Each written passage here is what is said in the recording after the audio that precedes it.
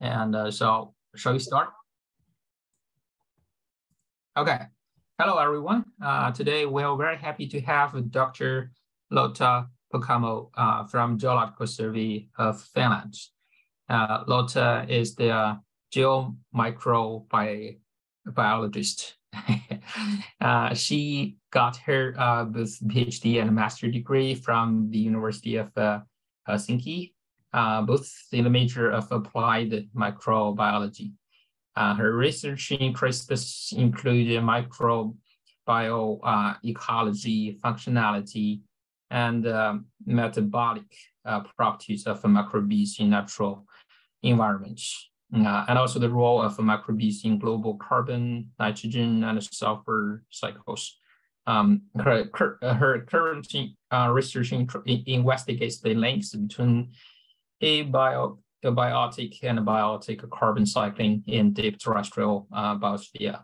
But today, her topic is more modern. The title of the talk is Groundwater Flow Impacts the Microbial Communities and Biogeochemistry in Baltic Sea, Pockmarks. Okay, time is yours, Lotta. Thank you very much. And thank you for your nice presentation or invitation, first of all, for me to come over and talk about the research that I've done in the past couple of years. So yes, the title of the talk is out there. I'm going to talk about the microbial communities and biogeochemistry in the Baltic Sea, in these pockmarks, which have groundwater input in them.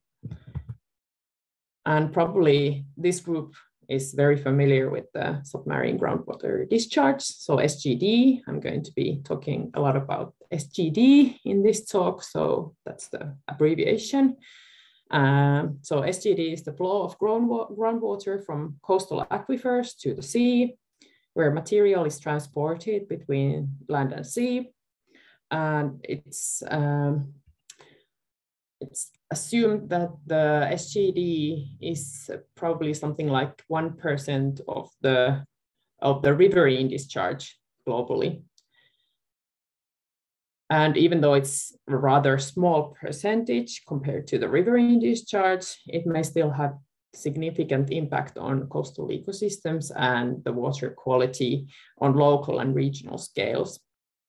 And sometimes this SGD leads to the development of local depressions called pockmarks in the seabed or the seafloor. The SGD influences physical and chemical gradients in these pockmarks, so in the seabed. And these different gradients mean distinctive biogeochemical environments. And we only know fairly small amount of the microbial ecology of SGD, and especially from the Baltic Sea, I think there's only like one study prior to ours where the microbial ecology of this SGD. Lotta. Yes. Sorry for interrupting.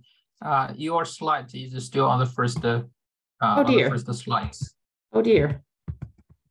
They are not changing at all. What is happening? Maybe you can resharing. I'm sharing again. Yeah, stop it and share it again. Try that.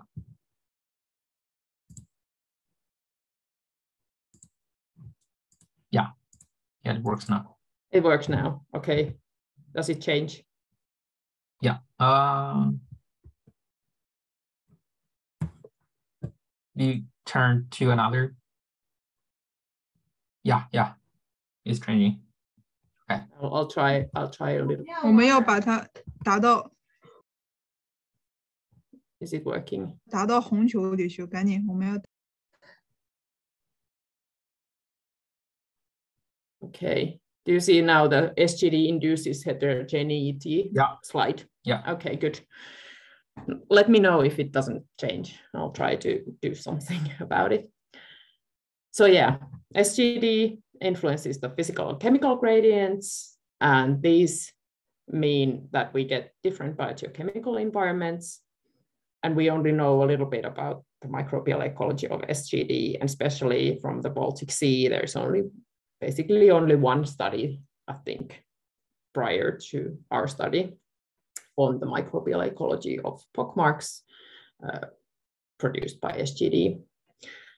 Our hypothesis was to see whether these differing environments in pockmarks host specific microbial communities, and do these have specific metabolisms. So basically, who is there, what are they doing, and how does the SGD affect the microbial community composition and the functionality of the microbes. Now I changed the slide. Is it changing? Yeah, it's working. Good. Okay, so today's talk is mainly based on this paper that came out last summer in GCA, Impact of Submarine Groundwater Discharge on Biogeochemistry and Microbial Communities in Pockmarks. But I will also be referring to some of other previous papers. For example, in Solid Earth, there's this paper by Joonas Virtasalo et al. That describes the site more specifically. And then there's this geological and groundwater flow model of the site, the same site in Hydrogeology journal written by Samrit Luoma. And also, if you are interested in behavior of a couple of specific isotopes in this environment or in this realm, you should check out this applied geochemistry paper. Also came out last year by Juuso Ikonen. Okay, the Hanko SGD site is basically in the southern tip of Finland, which you can see here. I'm not sure if you can see my cursor. Hopefully you can, but it's right there in the southern end of Finland. It's influenced by the first Salpausselkä ice margin formation, and there's a lot of gravel, sand in the area, and you can see that as well on the picture there. And there's going to be a couple of more pictures. So this is taken from the RV vessel Geomari. And the site has been characterized on the land with GPR, so ground penetrating radar survey. And there's also seismic survey done on the offshore, basically. So the blue lines in the figure.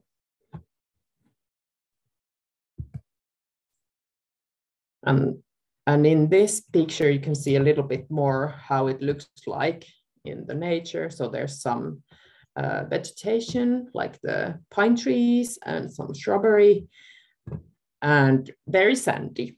As you can see, it's a nice sandy beach. We don't have those a lot in Finland, but this is a very nice sandy beach. And in here you can see the 3D groundwater flow model that has been built from that area, and the red lines are marking the flow path of the groundwater, and these HP101 and HP102 are groundwater wells that have been drilled from the top to the bottom of the well, not to the bottom, but to the bottom layer, basically, of the formation. And with the stars, there's these 3 stars that mark the pockmarks that have been studied in this study. And the HP101 is also sampled in our study. So the groundwater well is this HP101. And these are the multi-beam bathymetric images from the site. The B, D, and E in the first figure mark the pockmarks. So these will be continued. I will be continuously mentioning these B, D, and E pockmarks in the talk. There's also the HP 101, which was the groundwater well. It's like 400 meters from here. And then there's this IV, which is obsolete water intake well, which we also sampled in the study. And then this J means the control sample site for the seawater. And here's the B, D, and E again. You can see that these are definitely like those. There is this drop on the seafloor and like a hole in the seafloor. And in the second figure here, you can see that they are a couple of meters deep, and they can reach distance or the diameter of like 30 meters even. Like from here is the Pockmark B and the profile of the Pockmark B here. And we sampled 2019, if I remember correctly, on board the research vessel Geomari, and then also on shore. We took sediment samples from these pockmarks B, D, and E. So 2 depths of each sediment sample, 1.5 to 2.5 centimeters and 3.5 to 4.5 centimeters depth for the microbiology. And then we took these 1 centimeter intervals for the multi-element composition analysis. We also took seawater 2 meters below the sea surface, mid-water, so 6 meters below the sea surface, and the bottom water, which was 1 meter above the Pockmark. And then we also took the surface seawater reference sample, which I mentioned in the previous slide. That was on the J site. Then we went onshore and took groundwater samples from an observation well and an obsolete water intake well, which was just located onshore. So the observation well, groundwater well was a little bit further from the shore, and then the obsolete water intake well is right there, situated very close to the water line. And in addition, we took some sediment porewater samples for the geochemistry, but not for the microbiology. The water geochemistry, we did this multi-element composition analysis for seawater, groundwater, porewater samples. These were, like all of these, which are listed in this slide, were analyzed. And then we also analyzed chloride concentration with ion chromatography. Methane concentrations were measured, delta 13C dissolved in organic carbon with isotope ratio monitoring mass spec, and ammonium concentrations were measured. And in this figure, you can see the setup of the porewater sampling. So we had these syringes and tubes put to the lump of the sediment, and that's how the porewater samples were basically retrieved.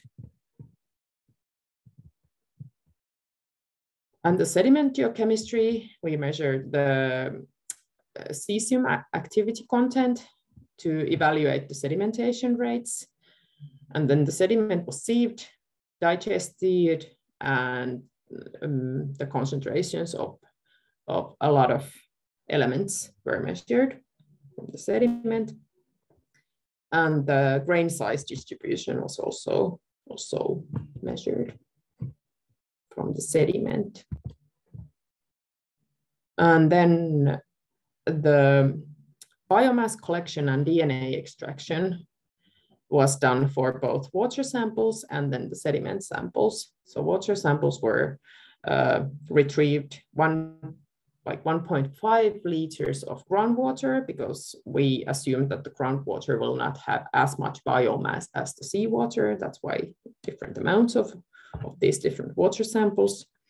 These were filtered through 0.2 micrometer filters. And the filter was cut from the funnel and cut to smaller pieces and put to this extraction tube, which was provided in the commercial kit for water samples. And the DNA was extracted as the manufacturer advised.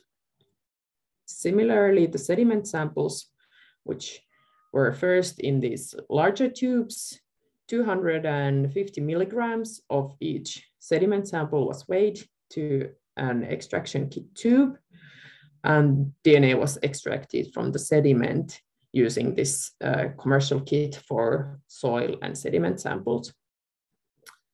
And then when we had the DNA in our hands, we quantified the extracted DNA using this qubit 4-meter measuring device. And then we ended up doing sequencing and bioinformatics. So when we have the DNA, we can then use this 16S rRNA gene, which is a phylogenetic marker gene for different organisms. Both bacteria and archaea can be targeted with this 16S rRNA gene, and a little bit different region of the gene, but really doesn't make it a lot of difference which region is like between different bacteria or archaea. And we used Illumina platform and paired end read protocol, so we could sequence from both ends of the specific region. And then when we got the sequences, we did the quality control, removed the chimeras, and classified the sequences in Motor, which is a bioinformatics tool used in this amplicon sequencing a lot. And then we also calculated or analyzed the ecological indices for diversity, abundance, richness, evenness, and coverage. So Shannon, CHA1, ACE, so abundance-based coverage estimate, and all these sort of ecological alpha diversity indices for the sequences. And with the DNA, we could also estimate the number of bacteria, the number of archaea, and the number of specific metabolic populations in the samples. Again, using the 16S rRNA gene, we could estimate the number of bacteria using the bacterial 16S rRNA and measuring the copies with the quantitative PCR methodology. Similarly with archaea, again, the 16S rRNA gene copies, and the metabolic or the functions that we quantitated were nitrate reduction, ammonia-oxidizing, methanotrophy, methanogenesis, and sulfate reduction. And all of these have specific functional genes that can be used to quantify the population, the amount of copies of these specific functional genes in environmental DNA. Then we also did reactive transport modeling, and this is very much out of my comfort zone, so don't ask a lot of questions about this. You can see details in the paper. but it was mainly to understand the diagenetic and burial processes from mechanistic perspective. And there's a long list of different metabolic reactions that was taken into consideration, and then the simulation or the model was run for 50-year period, and then we could see how, or we could basically make a model out of the movement of different or the processes that were happening in the SGD sites or the pockmarks. Okay, now we get to the results, and don't be scared of this very busy slide. I'm going to break it down to you a little bit. And let's first concentrate on the axis of these different plots. So we have Pockmark B, Pockmark D, and Pockmark E again. Pockmark B and D were sampled with this box corer. So the core depth is only in Pockmark B 5 centimeters and in Pockmark D 10 centimeters, while Pockmark E could be sampled with this more like a drill core type of thing or corer, and we got more than 50 centimeters of the length of the core, or the like the sediment of the Pockmark E. And this is like all of the samples came from the same sediment samples. So all of these are similar in other characteristics figures that are upcoming in the talk.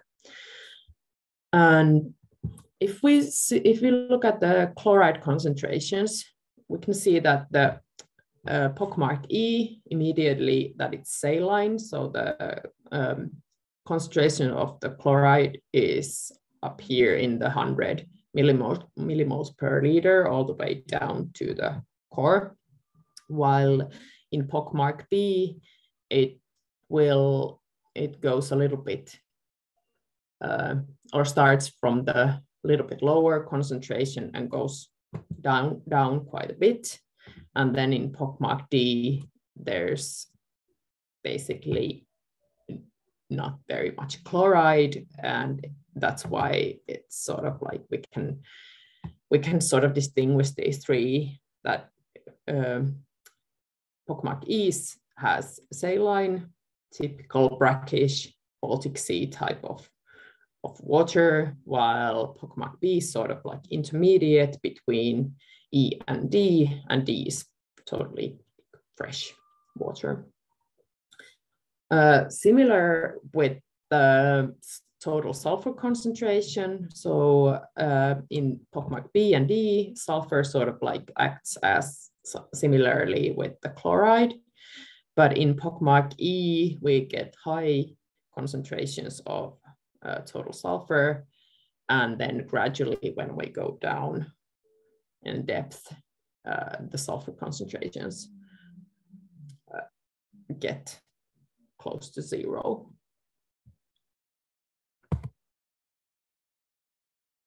And then if we look at the dissolved inorganic carbon and the delta 13C of DIC,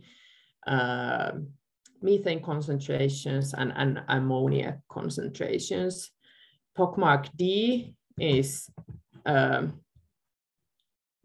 so you have to again look at the axes here. So Pockmark B and D have the same kind of axis in this figure, and the most negative values for the delta 13C and also the lowest concentrations for DIC, methane and ammonia are in the Pockmark D.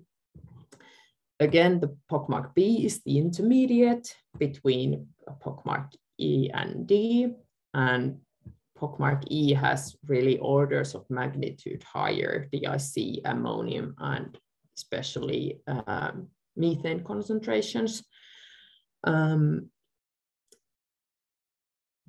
And the delta 13C in this Pockmark E is only slightly negative on the sediment surface, but then drops a little bit towards the negative side at 6 centimeters, but then reaches again up to 10 MUR values after the 25 centimeters.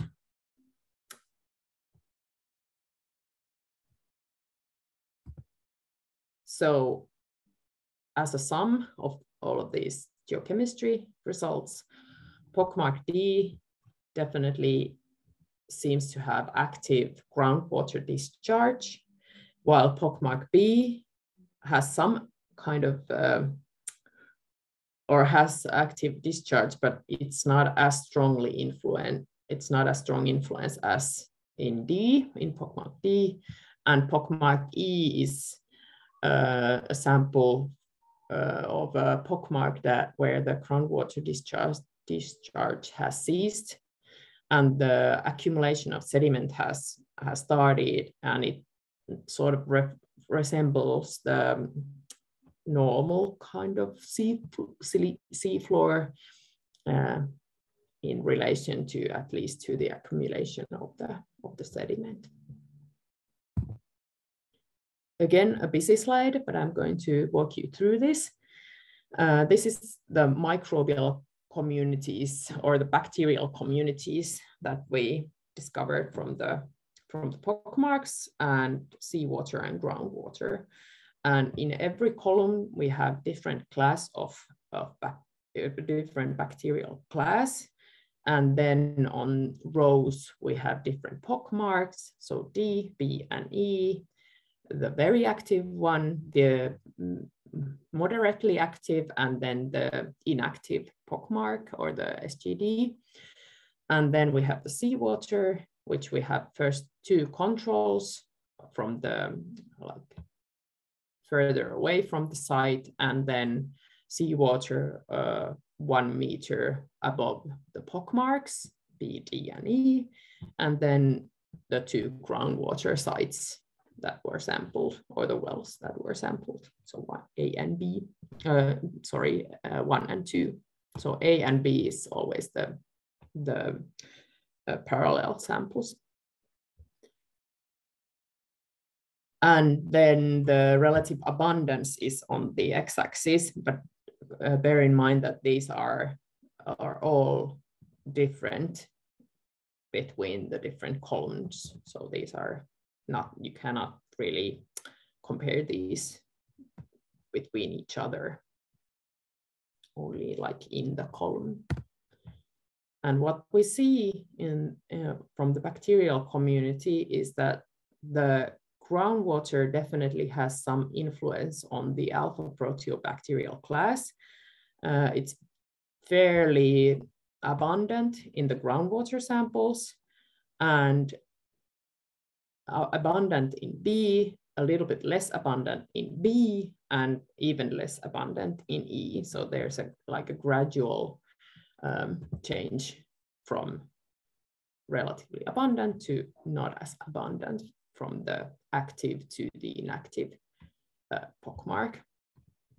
Similarly, we can see that there are a couple of classes like Nitrospiria, for example, here, that are probably derived from the groundwater because they are not really abundant or not even visible in this plot, at least in the seawater, and then very abundant in the pockmark D and not so abundant in other two pockmarks. And then kind of a typical sediment class of bacteria are these two. So there's the sulfobacteria and the sulfobulbia, and you can probably guess from the names of these classes that these are sulfate reducers. So SRBs, sulfate reducing bacteria, and very abundant in the pockmark E, where there's a lot of sediment, and relatively abundant in pockmark B, And you can probably see a hint of these in the Pockmark D, which was the most active one, and not really seen or observed in seawater or in groundwater. The Archaeal population, on the other hand, had this unclassified archaea, and that's not very untypical. Usually archaea are not as well known, are as well represented in these data banks, where we sort of compare our sequences with. So a lot of archaea come up as unclassified, so we really don't know much about the archaea or all of the archaea that are in the environment. So it's not that, so it's fairly typical actually to have unclassified archaea. And the largest group in this study in the Archaeal population was that we really couldn't classify these archaea into any specific class or family or genus. And this unclassified archaea, were most likely coming from the groundwater because they weren't really seen in the seawater. Similarly, this Bathyarchaeota was a little bit interesting as well, because this was fairly abundant in the groundwater sample that we managed to get DNA out of with the Archaeal analysis, and it was most typical in this Pockmark B, but not really seen in Pockmark D, and not as abundant in Pockmark E as in Pockmark B. So that was a little bit unexpected result. And then we also have this Nitrospheria class of archaea, which is very typical seawater archaeum or archaeal class. And they were also abundant in the groundwater, but you can see that they're like almost all of the archaea that were in the seawater. So this is like 100% basically relative abundance here, were Nitrospheria or belong to the Nitrospheria class. An interesting population of archaea are methanogens. So these are archaea that produce methane. And these were very abundant in the Pockmark E, where there's a lot of organic matter and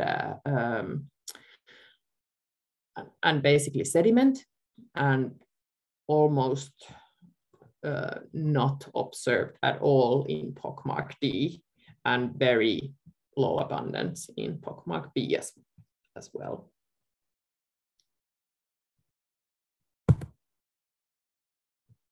And this is a NMDS plot made from the archaea and bacterial sequences, or the sequences or the OTUs that were produced from the sequences.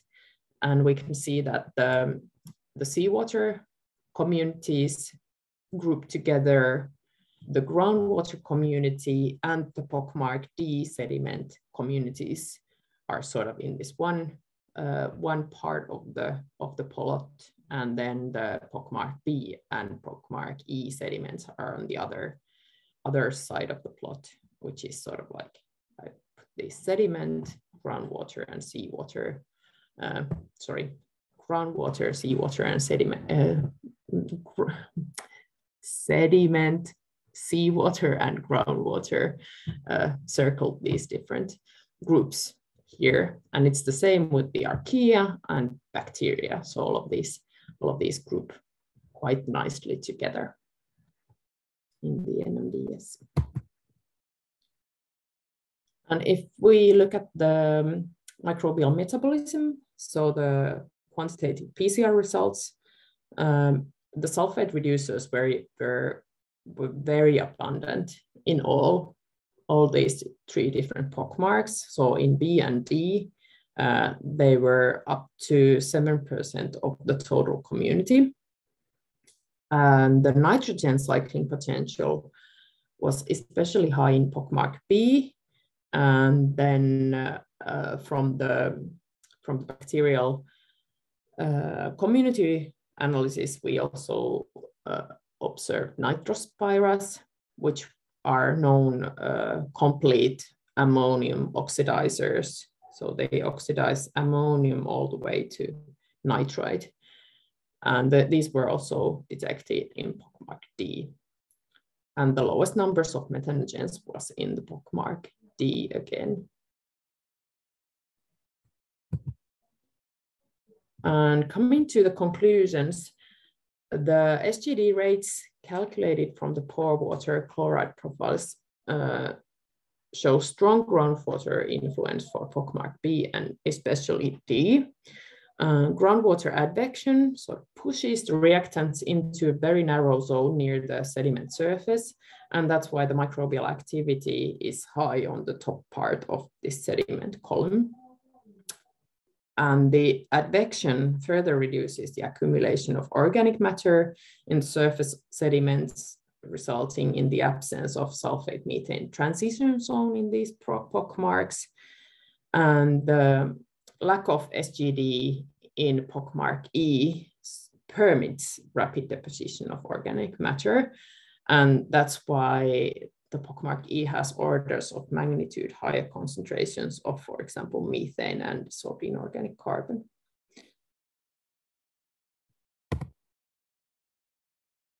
And if we think about microbial communities, pockmark E has a typical microbial community for muddy sediments in the Baltic Sea, coastal Baltic Sea. For example, there is a study from Pojo Bay, which had very similar microbial or the bacterial community especially, which is in the coastal area of the Baltic Sea in Finland. And then pockmark B and D microbial communities have some similarities with other SGD sites. One that is in, I think it's in Polish or German coast. I think it's Polish coast in the Baltic Sea. And then the pockmark sediments host more diverse microbial communities compared to the groundwater and compared to seawater. And the active pockmarks have higher overall microbial density, as well as higher functional gene copy numbers in the near surface sediment, while the inactive pockmark has higher copy numbers of all measured genes in the sediment. So the microbial diversity hotspot is in the interface or the mixing zone of the groundwater and the seawater. And one interesting thing was the nitrogen cycling in the active pockmarks. So we have ammonia-oxidizing archaea, such as Candidatus nitrosotalea, which is abundant in both pockmark D sediment and in groundwater. And then we have nitrous archaeum in groundwater and both active pockmarks that are converting ammonia to nitrite. And then we have this nitrifying or even common MOX, complete ammonia oxidizer, nitrospira in pockmark D, oxidizing nitrate to nitrite to nitrate, or even ammonium to nitrate. So the efficient nitrogen cycle is very important to ecosystems with low amount of substrate or which suffer from substrate limitation. And there's also effect of, or we can see an effect of salinity to the ammonia oxidizing community So the bacterial dominance of the ammonia-oxidizing community declines with decreasing salinity. And this was observed in our study as well as one previous study in sea environment. The focused SGD changes the local seafloor microbial community composition. It might activate the rare biosphere or inactivate other members of the community, but with the Pockmark E turning into kind of a typical, resembling more of the typical seafloor microbial community, we can sort of think that if the SGD is inactivated, then some part of the community is resistant and will bounce back. So the microbial community will alter again to resemble more of the typical seafloor community. I have a cheeky advert, so please come to Banff in October. We have a second joint symposium of environmental biogeochemistry and subsurface microbiology there. Have a look, more info in the webpage. And finally, I would like to thank my collaborators, funders, GTK, for allowing me to write this paper and helping out with the paper with all of the co-authors. And the funding came from Bonus Project, Bonus Seamount and Bonus, and also Baltic Transcoast, Academy of Finland, and the AAD gave us some money to do this stuff. That's all from me. I'm glad to, if you want to ask any questions. I'm not sure if I can answer all of the questions, but please do ask if you have something. Nice talk, Lotta. Okay. No, any questions from the audience? You can just unmute yourself and talk. Hi, Bill. Hi, I've got a couple of questions. Go ahead. I'm interested about the origin of the pockmarks. Is the thinking that SGD actually created these features, or is it that the pockmarks just make a convenient exit point for groundwater discharge? That's actually a really good question. I'm not sure. I'm not a geologist, but there's this like a last ice age formation definitely that plays a big role in this area.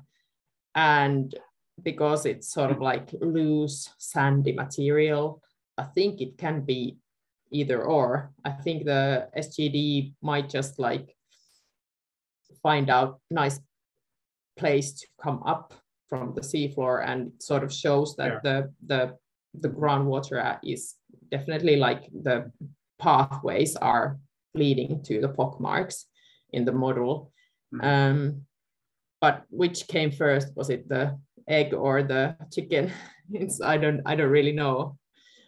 Has there been any attempts to quantify the SGD? I think there is something of that sort in the other papers that my collaborators and my colleagues in Geological Survey have published. Yeah, so maybe in the modeling paper there is a like. It looks like you've done an incredible amount of work.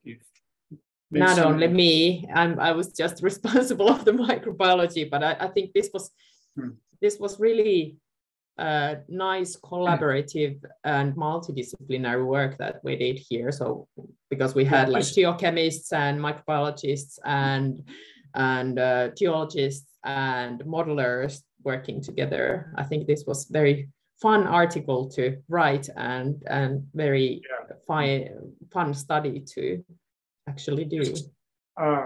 One other thought, I remember reading and also hearing at a conference I went to several years ago that Finland has some of the highest groundwater radon in the world. And radon is a very good SGD tracer. So I'm just wondering if someone is taking advantage of the very high radon in the groundwater to study SGD in the Finland. radon was definitely measured from these as well in 2018. I think it's in Joonas Virtasalo's paper where it's published, but it was definitely like one of the first clues that okay, there's definitely groundwater coming up, and like radon is also almost like an issue for some places in Finland because there's so much of radon. I think it's so high in parts of Finland that they're concerned about human health. Yes.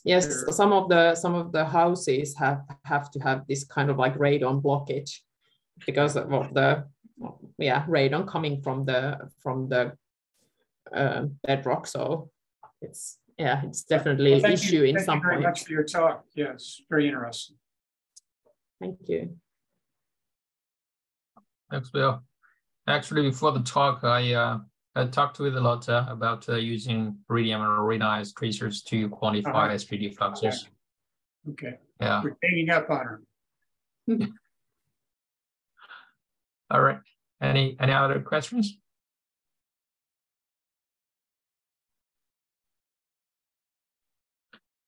Lotta, when you see the okay, Dine, go ahead. Hi, can you hear me? Yes. Yeah. Okay. Interesting talk. I have one question related to your graph that is the relative proportion of each classes in groundwater, seawater, and the pockmarks. Yep.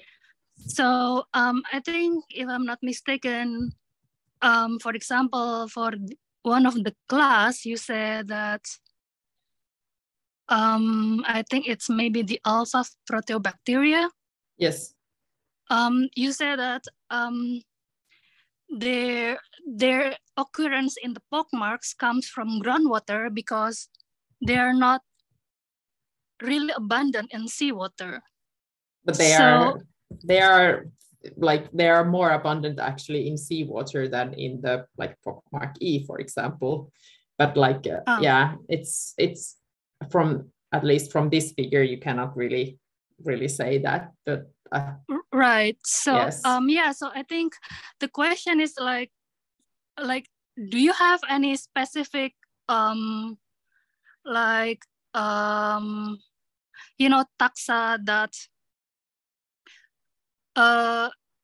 that shows the connectivity between groundwater, PROC, and the pockmarks? There were definitely some like more. So these are only like classes, and we went all the way to the genus level, and there were some families, and I can't remember which one those were, even though I wrote the paper, but there were some. I think there was maybe Purkamo, which was one of these, and maybe there were some others, but we definitely looked into more detail to like from the class level to the more deeper level of the like taxonomy. So, but I can't recall now. Obvious, of course, then we can look at the paper. Right. Yeah. Just curious because I think recently I read some papers that shows that in a beach, like in the sandy beach, sometimes there is a little connectivity in like microbial wise between the taxa that they found in groundwater and then in the groundwater seawater interface. Yes. And so I'm just curious whether you find this like indicator taxa that you can find both in groundwater and the pockmarks. I can't recall now, but I definitely see what you mean. And then like I've looked into like if we could sort of say where the groundwater comes from in places where like deeper and shallower groundwaters are mixing. And we can definitely say like some taxa or like families that are very common in like typically common in bedrock related groundwater, and then we can see those in the groundwaters that are mixed with the more shallower like soil groundwater. So there are definitely those kind of microbes that can be used as a marker for more deeper groundwater. But this study, I can't recall what I wrote to the paper, but then there's definitely, these are all like soil groundwater, so there's not much of a bed, like a deeper bedrock groundwater. If I remember correctly, I think it's just like because it's sort of like the ice margin formation there, which is very, very typical for the like a shallower groundwater aquifer type. Okay, thank you. I will read your paper after this. Good, sure. Good. I read your papers while doing this. Oh yeah, thanks. Yeah, thanks. All right, Lotta, when you see the Pockmark is influenced by groundwater, and it indeed has some characteristic species. Do you think it's because of the groundwater directly take the species from any member to the Pockmark, or because of the water changes the environment of the Pockmark and some local species just changed?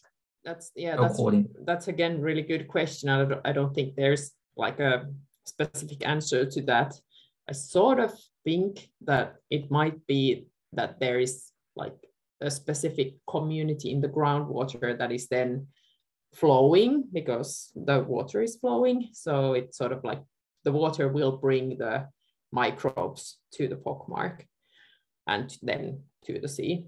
But then if this question would have been asked in kind of a maybe in like another kind of environment, I would say that the microbial community is always related to the biogeochemical environment that prevails in a specific system.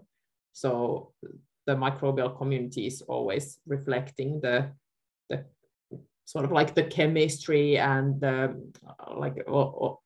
basically the whole environment where they live on.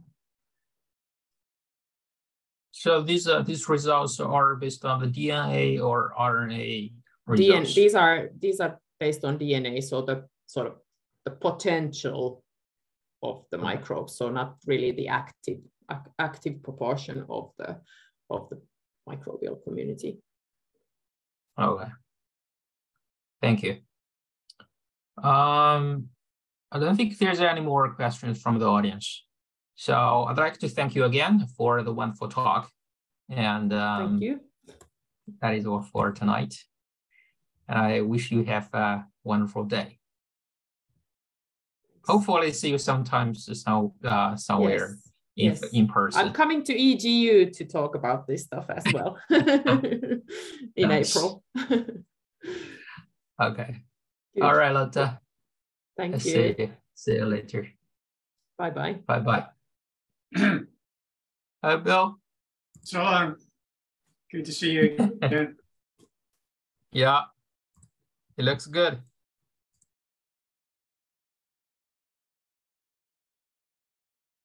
Bye-bye, Bill.